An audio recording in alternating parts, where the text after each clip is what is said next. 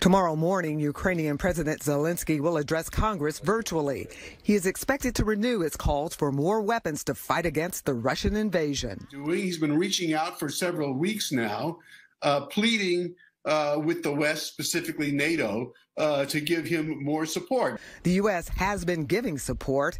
Just today, President Biden signing a massive government funding bill, which includes close to $14 billion in emergency aid for Ukraine. We're going to be able to quickly ramp up our response and help alleviate the suffering that Putin's war is causing.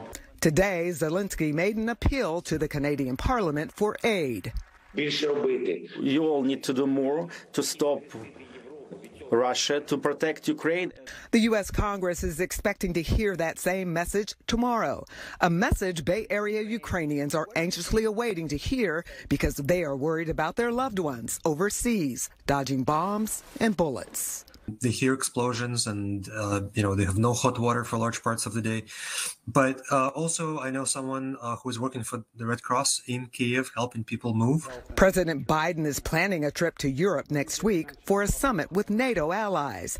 Political analyst Larry Gersten says NATO is key. But the fact that President Zelenskyy said today, it's okay, we don't have to go ahead and join NATO, may be the beginning of a negotiated process that finds a solution to end this conflict. Cheryl Hurd, NBC Bay Area News.